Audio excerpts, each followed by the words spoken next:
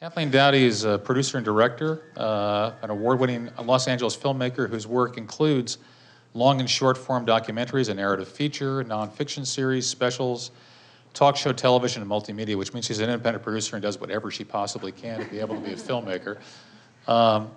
And she shot this over 20 years, starting with an interview she conducted with Congressman Lewis in the 90s, and has 95 hours of tape with him. Nelson Linder, to my left, is the president of the Austin chapter of the National Association for the Advancement of Colored People, the NAACP, in Austin.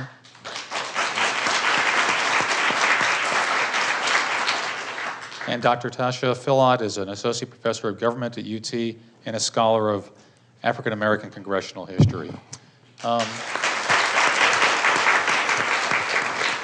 So let me start, Kathleen. Tell us about the process of making this film and the 20-year journey.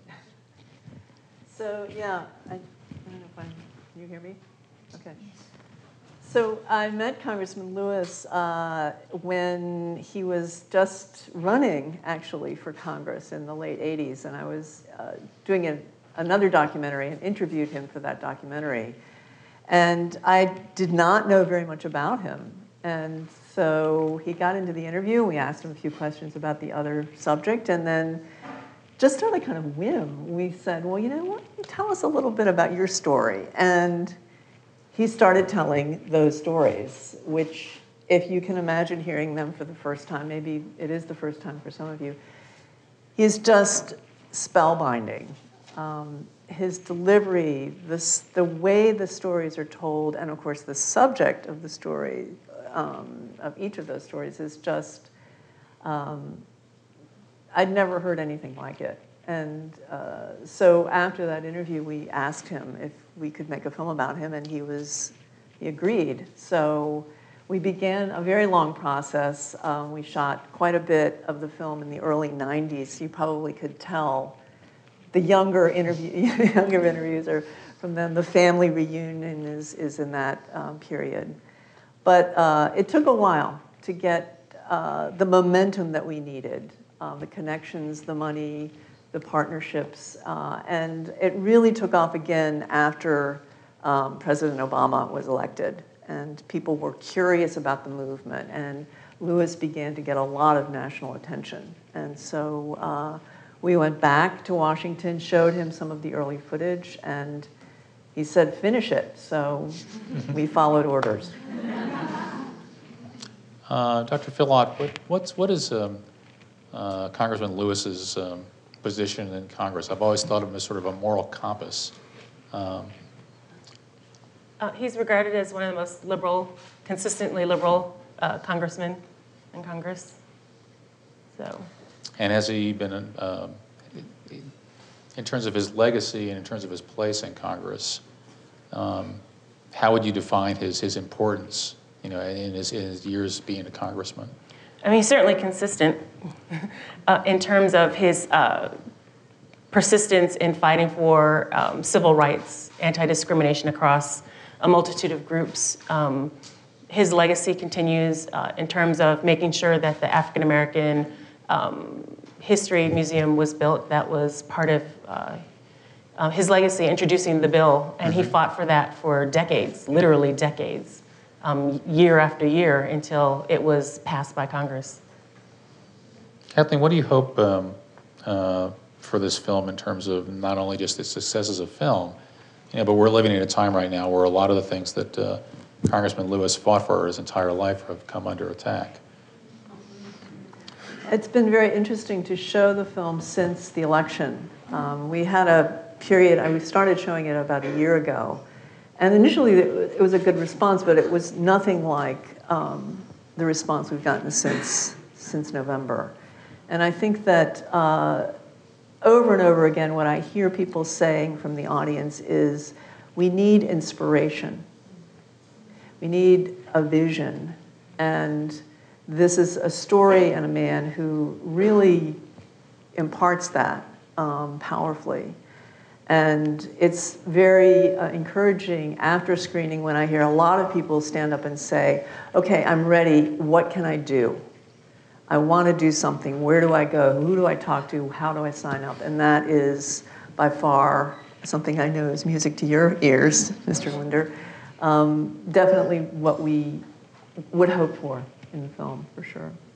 Mr. Linder, you're here at ground zero for a lot of the issues that John was talking about. Well, I was born on ground zero in Macon, Georgia in 1958. So when I see John Lewis, I see my own ancestors because, frankly, that was a culture of the South. It was a culture based on sacrifice, based on discipline, based on courage. He came out of that. And frankly, at the young age of 58, that reality is still relevant today. I grew up in that kind of environment. And I think what's important is that the integrity, the commitment, and the willingness to lose one's life for a greater cause. I mean, it was those kind of actions that inspired everybody. And I think my disappointment is that those are all valuable lessons in terms of acts of courages and sacrifices, but somehow in the process, as a people, I have to say this, despite his sacrifice, the nation, unfortunately, didn't remember all those lessons, and as a result, as he said, the pendulum swings back and forth. We lost some things. So I think more so than just the applause we see for what he did, it's also the understanding and for us to make our own commitment to what he stood for, because without that, these things are not permanent. So if you lose your focus and your commitment and your courage, guess what? It can swing back and forth. So to me, he was just a testament in courage and sacrifice and also steadfastness. How did your feeling about, Kathleen, making the film change over time? I mean, obviously the politics change over time. You know, it's really interesting to see, let's say, C.T. Vivian in two different types of portions of his life he ages on camera. I think he starts out young and he gets older. And some of the people on the opposite way, depending on where you're using it. But you're filming all these heroes of the Civil Rights Movement, Bernard Lafayette, James Lawson, Andy Young. It's amazing to see the old footage and Diane Nash, walking with Congressman Lewis as 20-year-olds over in Nashville. How did that affect you in terms of the process of making this?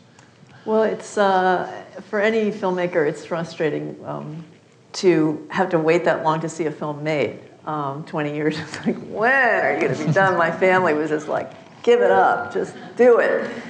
And I think, though, that one of the things that was surprisingly beneficial about all of that is the very fact that you see, especially Congressman Lewis, aging on camera, and you see him becoming, starting as a very young activist, becoming more and more skilled, I would say, through the film at communicating and at conveying these passions that he had, especially some of the footage of him, the C-SPAN footage on the floor of the House where he talks about, he almost is scolding other members of Congress. I think they call him in Congress the conscience of Congress because he can get away with doing that. I mean, he can, I guess it's what you call shame. I mean, he can really make people feel like being, casting a vote in a certain way is greedy or is a sign of self-interest. Nobody else, I think, in Congress can do that. It's phenomenal.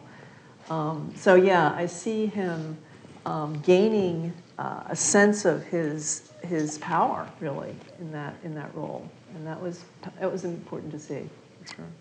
We've got about 10 minutes or so for questions, and I'm assuming that people have some questions out there for the filmmaker and for our panelists. What are you doing to disseminate this to young people? It's one thing for us to sit in the room and enjoy your film, which is very educational. But I think that young people coming up need to see that they have the power to change it. Yes.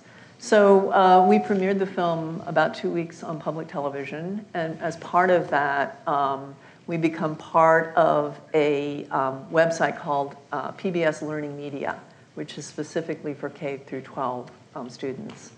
And we supply them with a discussion guide, curriculum modules, clips from the film, and a lot of sort of resource material.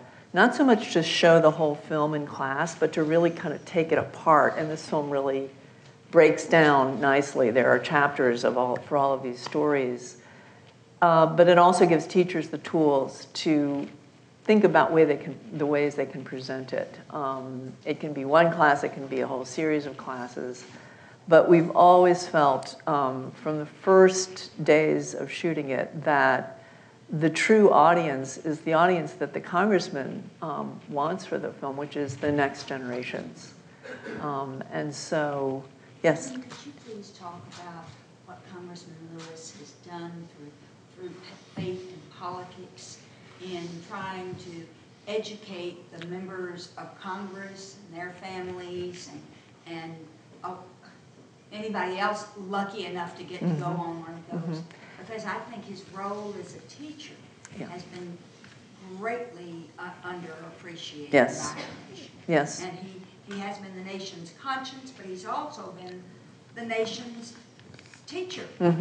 Absolutely. So there's an organization in Washington called the Faith and Politics Institute. And every year, just about now, it's the week of Bloody Sunday, which is the weekend of, is the 6th, 7th, and 8th of March. The congressman takes a group of usually between 25 and 30 members of Congress, mostly members of the House, but also senators, on a pilgrimage through the sites of the civil rights movement. So they all fly to Birmingham and then go to Montgomery and then to Selma. And they stop at all the churches and the sites of these events. And not only Congressman Lewis, but Bernard Lafayette, some of the other members of the SNCC are there. Local people are there who were part of these events. And they testify, basically, to what happened. To these churches, church full of members of Congress. It's very, very powerful. You've seen a lot of footage from one of those pilgrimages in the film. We were lucky enough to go along and shoot these. But I think that you're right. His role leading that pilgrimage is one of the magnets for these members of Congress to go, to actually see him talk about these incidents that he lived through and went through in a sort of immediate present tense at the locations that they happened. We interviewed a lot of the members of Congress who were on those pilgrimages, and it was just consistent from all of them how moved they were and how they never knew that this was, they'd heard his stories, but they'd never sort of connected the dots with these places and people. So it's a very, very powerful, if you're ever invited, don't even hesitate. It's a great, great opportunity. You feel like you've gone to the mountaintop. Yes. You feel like you can say, I was there. Yeah. I was taught by a man who's not going to pass, no one like him is going to pass this way again. That's right. You know you're in the arena of greatness, and everybody feels it. Yeah, yeah, yeah. You saw in the scene where he's walking across the bridge with, I think he's with a couple of members of Congress, and he's pointing out, like, here's where the horses go. That was the pilgrimage. So you actually walk across the Edmund Pettus Bridge with him. And he's just in the moment. I mean, he's there. It's like 50 years has not passed at all. Yeah, it's very, very powerful. Yeah, yeah, yeah. Yes? Just curious. I know he was present many times at the White House with President Johnson in the run-up to the Voting Rights Act. That's right. I'm just curious. Obviously, it's such a full life, and you have to edit certain parts of it. What did the congressman have to say about that relationship? Well, I think that at the time, when the Bloody Sunday happened, the congressman was 24 years old.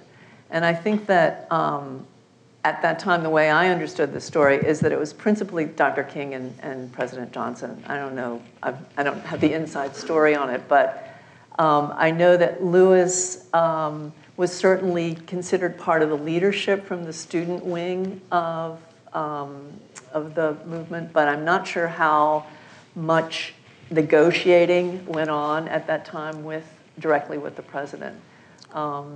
Actually, Johnson had already written up the Voting Rights Act before Selma, and they were waiting, and he had told King that he needed something on the ground, and they were waiting for something to happen. Yeah. Paul, can I tell a story that relates to that? Oh, Sure. Please do.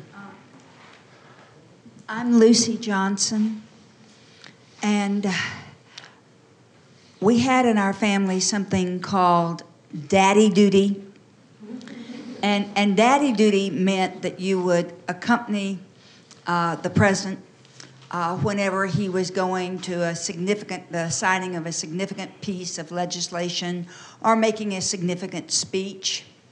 And July the 2nd, 1964, when the 1964 Civil Rights Act, otherwise known as a public accommodation, was passed, it was my 17th birthday. And nobody on the face of the earth is ever going to get such a great birthday present as that. It was all so very personal. And then August the 6th, 1965, I was again on daddy duty, and my father asked me to join him in the diplomatic reception room, which is a room that's right off of the south portico when heads of state are coming in and into the White House and the ceremonies are out on the lawn. And that didn't make any sense because big legislation like this would be signed in the East Room of the White House. And quite candidly, although I was thrilled to death to do this, I was 18 years old and I had places to go and things to do. And so the East Room was really convenient, and I didn't understand why we were going down to the diplomatic reception room. And my father, first a teacher, always a teacher, very much like Congressman Lewis, when I asked him, why on earth are we coming down to the diplomatic reception room, he said, well, because Lucy Baines, which meant, of course, I was in trouble. Always the double name meant you're in trouble. Some of you who are daughters of the South are laughing, too, because they've been in that same situation. And he said, we are going to the Congress to sign this legislation. And I said, Daddy, why are we going up to the Congress? Obviously knowing that this is going to take a lot longer than what I had scheduled, and in my mind. And he said, because, Lucy Baines, many courageous men and women, because of their vote on this bill, will not be returning to the Congress. That's why we're going to the Congress. They deserve for us to go up there on their turf and tell the world how courageous they were and how proud we are of them and how indebted we are to them. And many great men and women will be coming to the Congress who never could have come otherwise. And I believe with all that's in me that he was thinking of someone like John Lewis. Because of the passage of the Voting Rights Act, which John Lewis fought so fervently for, he was able to become one of the most effective members of the Congress of the United States and be, as you so eloquently spoke earlier, the conscience of the Congress. Yes, please. I want to make a point, because we can't get lost in the shuffle. We see Congressman Lewis as a zenith in the White House, as a politician. We can't forget talking to young people where it came from. It came out of our communities. At that time, he was not famous. He was risking his life. He was spit upon, beat, blooded. We have to be careful to remember that these guys came out of our communities like everyday people. To our young folks, you too can be great today. I think there are great people being born every minute. The challenge is, how do you define your struggle? Where's your integrity? Where's your discipline? Because the issues, in many ways, are even greater today without our intelligence. So I think, look at where you started from, the South. I was born in the South. The conditions are right now for Black Lives Matter and other groups. Look at where you are. Show some integrity. Be unselfish. Work for a greater cause other than yourself. So I think the lesson is that these guys came out of our normal community with normal people, but because of sacrifice and because of courage, they became great. So while we applaud where they are, we also embrace and applaud where they started, like all of us. And the wonder of it all is he has never forgotten for one moment where he started. And that's the reason why he does these marvelous trips over and over again to try to teach others that they too need to be able to stand up and be counted, because the fight is not won. See a question back over there? Bringing this to current events, what's it going to take to impact change now, since the Republicans are in the majority in House and Senate and in Texas? And so I've been writing to my senators and to my congressperson. And I feel like that's useless because I get the same, if I get a response, it's very much not what my belief system is. So what is it going to take? Is it going to take more marches with pink hats, or just what is it going to take? And where are the leaders? Where's the bench? Where are the up-and-coming people for midterm elections and beyond? Is that to me? Who else? Well, you know, let's be brutally honest. It's not just Republicans. Democrats made a lot of mistakes. Yeah. We bear responsibility, because you know what? If our kids are apathetic and not involved, who are we going to blame? Us. We take too much for granted. So I would say it's upon us as older people to go to work and teach our young people about these kind of films, about these kind of heroes who are right here in our community today, who did the same thing. We have John Lewis in Austin, Texas. But if we don't teach our young people, if they don't listen, it's going to happen again. So I would say, rather than looking at the symptoms, let's address the origin of the problem, which is apathy, lack of understanding. We're too selfish as a society, and we're too distracted. So let's back up a little bit and teach young people about what it means to be involved in your community, about what it means to read the newspaper, not just social media, what it means to write an article, what it means to know your neighbor and your zip codes. So I think we've got to reverse this whole cycle by doing the little things that make us human beings. We're human beings. We can't ever forget that because of technology. We've got to back up, assess ourselves, take a lot of responsibility, quit blaming other people, and realize what we didn't do right that put us in this predicament. And I'm talking about Democrats. You got to stand tall, stand strong, and make sure that every part of this nation is properly represented. And we didn't do that. As a result, now we've been set back, what, 30, 40 years? Lessons learned. Lessons learned. I also say this. We're in a time when things like truth and justice are partisan, and we need to take a step back and realize that no one party owns that.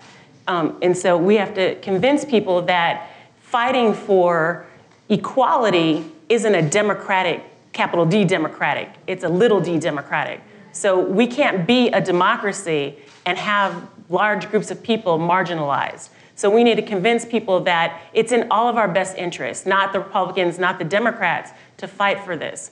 The other thing in terms of politics is we're worried about 2020 because that's a presidential election. We need to be worried about 2020 because that's when our state legislatures and the census are coming up.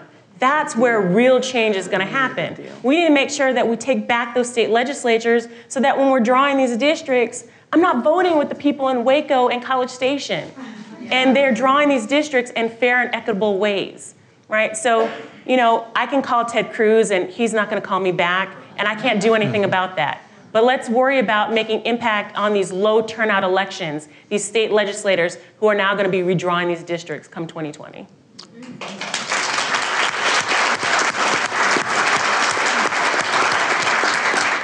How can people act on that, though? What can people do to make that happen? I think people don't realize how important those local elections are. I think, you know, we spend billions, literally billions of dollars on presidential elections, and people think that's the most important thing. And people don't realize that the drawing of these congressional elections happens on our state level. We don't, you know, that big pink building up the street is where a lot of action happens, and we just ignore it. And so we really do need to disseminate information about what happens in our local and state politics, and that we need to be paying as much attention to those folks as we do with Congress and the presidency.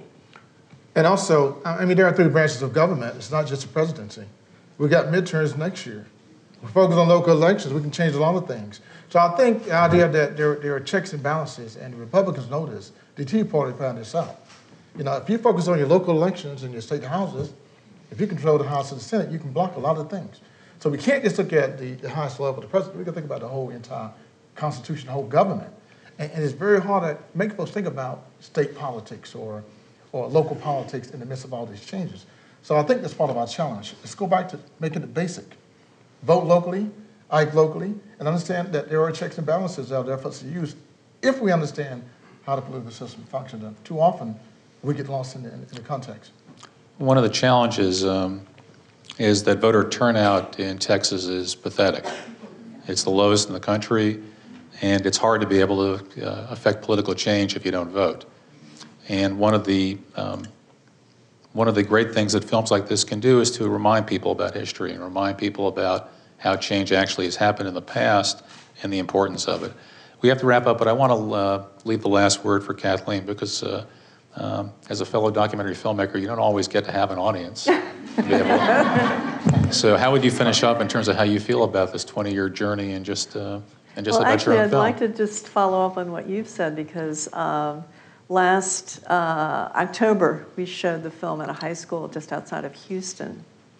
And as a result of the screening of the film, every eligible senior in that school registered to vote. High school. And I think that is where we really want to go, is to young people, and to get them in the habit. Mm-hmm. If you register to vote after you see this film, you're not going to forget it. You know, next 4 years later, you're going to be out there voting again. 2 years later, the next and the next elections. And I just feel like, although these are all things we need to do, we also need to motivate people to do them. And what does that take? The filmmaker is going to be here to be able to answer your questions individually along with our panelists. But let's give a hand for everybody tonight for this.